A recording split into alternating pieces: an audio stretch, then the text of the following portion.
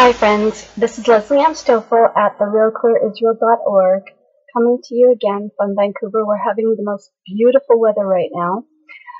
I want to make a video blog today because I've written to me what is a very important blog on Is Really Cool about the life and death of Ilan Halimi, a young French man who was kidnapped, tortured, and murdered approximately 9 years ago in Paris.